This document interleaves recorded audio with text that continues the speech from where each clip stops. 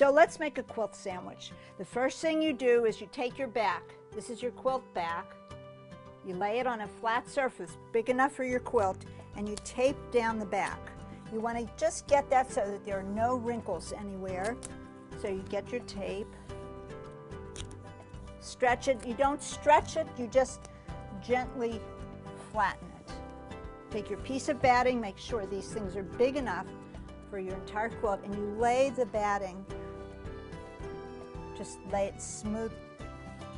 Just make it smooth. And then you lay your top, your quilt top, right there. Look at that. Everything fits. You should always have extra of your back and your batting. And then you start to pin. And you pin this, pin, pin, pin, pin, pin, pin, pin, pin, pin, pin, pin.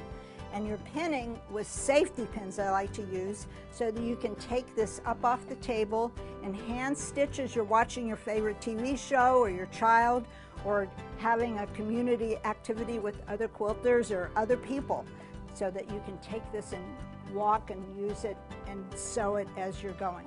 Even take it to your sewing machine.